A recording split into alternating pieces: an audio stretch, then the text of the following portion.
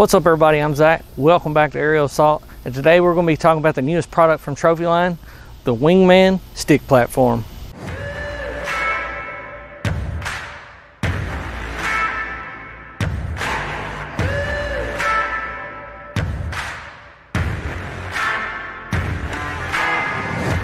Alright, like I said, we're going to be talking about the newest stick platform from Trophyline called the Wingman.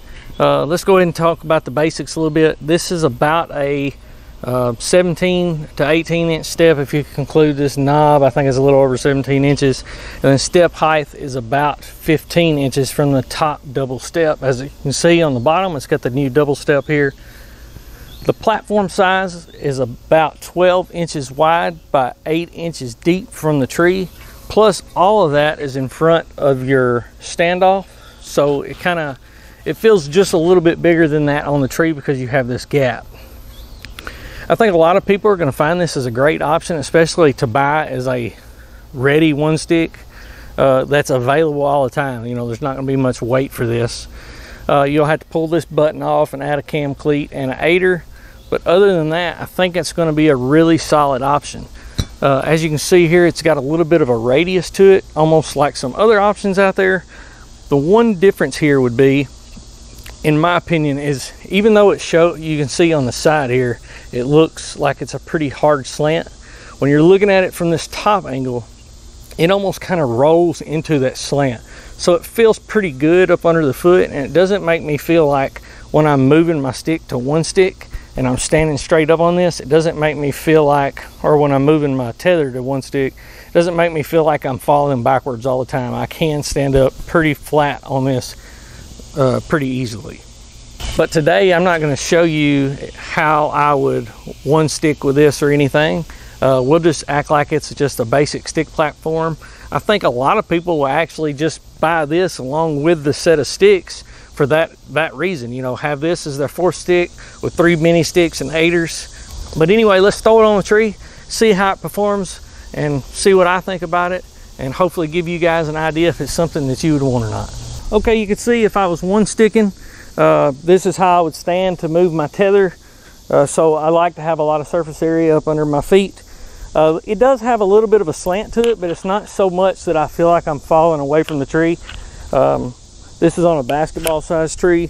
If it was bigger and I could only get my toes in the tree and couldn't wrap my feet at all, you can still see I have more than half my foot back there, which is plenty to be able to stand here without falling backwards. And let's talk about that slant just a little bit more. As you can see, it's very comfortable whenever I'm actually leaning with the tree or leaning into the saddle. It's not a super hard slant to where my feet are too slanted or anything. And it's a nice smooth curved radius. I mean, like, it doesn't feel like a hard edge up under my foot, and I really like that about it. The standoffs bite really good, although they do turn a little bit. So like if you're on a knot or something, that standoff will kind of turn. I've not had an issue with that yet. I'm kind of wondering if that might eventually lead to an issue, you know, when I'm using it as my platform itself. Will that standoff not being completely square to the tree and it kind of being turned, will that allow a different leverage on the tube? But I don't think it's going to be an issue. Also, like you can see, I'm sitting here jumping on this thing, and I'll show you several different angles of me on this as well, so you'll be able to see. I mean, there is a slight bit of flex. I'm not sure if it's in the standoff or if it's in the tubing itself, but man, this thing, like, I don't feel it at all. Like, I mean, it feels super sturdy up under my feet.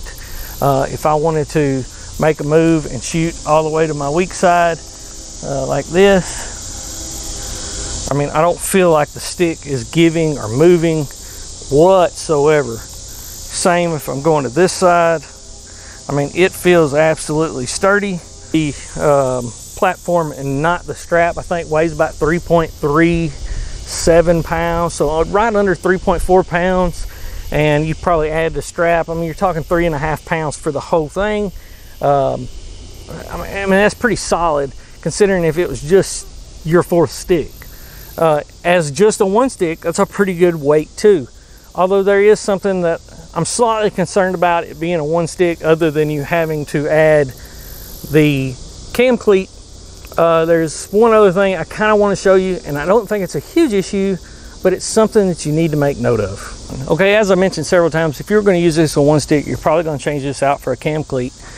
But the other thing is these little hooks on the end of the step really helps keep a backwoods mobile gear aider on there, like I like to use, and I'll show you that now. So if you get these ones with ears from Backwoods Mobile Gear and put that on there, throw a little piece of tape on it, and it'll stay pretty good and never come off. And the only reason the tape will be there is for transport, because when you're climbing it, I mean, it hooks in there pretty well. Anyways, let's throw this thing on the tree, and I'll show you what is something, if you're going to use this as a one stick, that you'll probably have to work around because of the standoff size. So now that we got this set up for one stick and with a 3-step backwoods aider, I'll kind of show you what I was slightly worried about. And I'm not worried about it because I've climbed with many different sticks and I have really good body control, I feel like, when I'm climbing on aiders. But this is something that other people may need to keep in mind. With this shorter standoff, which is not a huge issue when you're using it as just a stick, it's actually quite comfortable. But what it does is it puts your aider very close to the tree. So one thing that you'll need to keep in mind is when you put your first step in the aider, so if you were putting your first step in down at the bottom of the tree, you would need to bury your foot really far into the aider so that you can get the top step of this farther from the tree. So your second step will be a little less farther into the aider, and then your third step will have plenty of room, and I'll show you that now.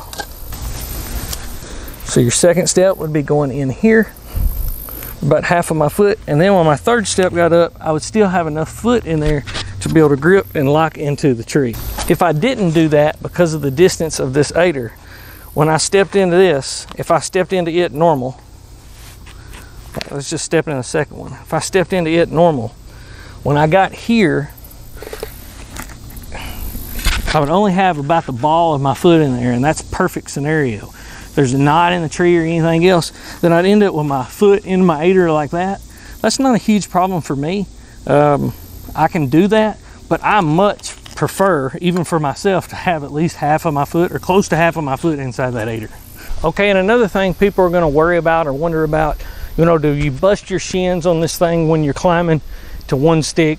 So you're gonna be climbing on top of that platform several times throughout your climbing. Some people even stand on their bottom step a majority of their climb when they're moving their tether. So let's check it out and see.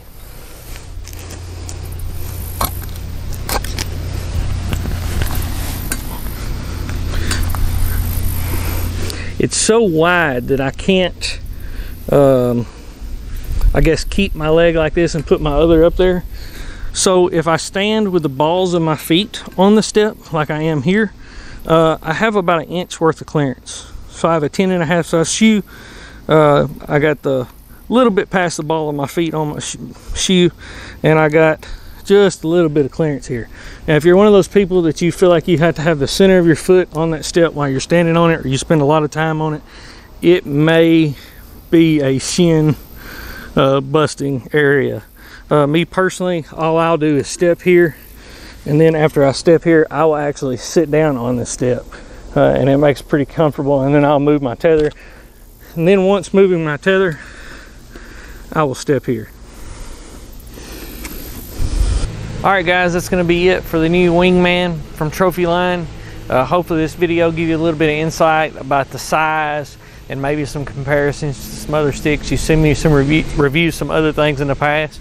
So I'm just going to say I really like this stick. I will definitely be keeping it. I'll probably be selling another stick soon. I'm not sure which one that'll be. I like to keep a couple sticks, one with the stand set up and one with my saddle set up. But this will be one that I definitely keep. I really like it so far. And I'll keep you guys updated. Maybe I'll make a follow-up video whenever I add the cam cleat on there.